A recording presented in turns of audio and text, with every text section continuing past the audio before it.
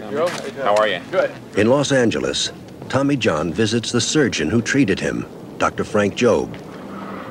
Tommy John recalls the fateful pitch. I can describe the pitch vividly because it's something that's going to stand out in my mind forever. It was July 17th, 1974, and we were playing the Montreal Expos. And actually, I had a 4-0 lead in like the top of the 4th inning, top of the 5th inning, and I was 13-3 at the time.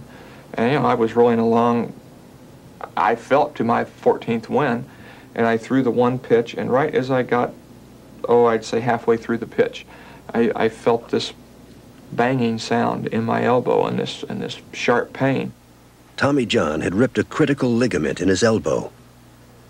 No pitcher had ever returned from this injury. A new approach was needed. The procedure that we decided on when Tommy injured his arm when the ligament was ruptured was to make some attempt to replace it with another structure. And what we did was to replace a ligament with a tendon. A ligament, of course, is something that holds bone to bone and keeps his elbow from coming apart as he brings it through in a pitching motion. A tendon is made out of the same material with a little different chemistry and is used to connect muscle to bone as a motor power. So what they did was to take this tendon, the palmaris longus, out of Tommy John's uninjured right arm. Then, after drilling 4 holes, they used it to hold the bones of his left arm together. The tendon, they hoped, would replace the torn ligament. But there was a further problem. Tommy John's ulnar nerve had become irritated by pitching. So it had to be repositioned in a safer place. Until this healed, he could not move his fingers. I normally grip a baseball with these 2 fingers closed and just grip the ball like this.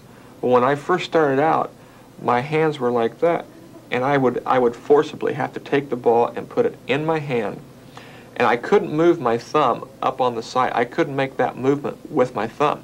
The only movement I could make with my thumb was curl my thumb under. So I would have to throw the ball like that and curl this thumb under and throw it just like this. And I would, I mean, I couldn't just do it like so. I would have to take the ball in my glove, put my hand on it like this, bend my thumb under, throw the ball against a wall in spring training down in Vero, pick the ball up, put it back there again like that, and throw the ball. Tommy John worked for 2 years before his successful comeback. But no one who saw the extent of his injury thought he would ever pitch again, including Dr. Jobe. I told Tommy that we were running a pretty big risk, that he would not ever pitch again. And the reason I felt that is that I had some understanding of the stresses placed on an elbow.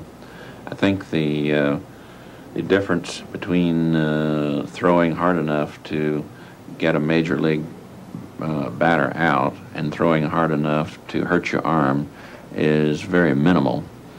It's a very small margin that they're working with in pitching, so that if your arm isn't able to take a maximum stress, then you're not able to pitch effectively.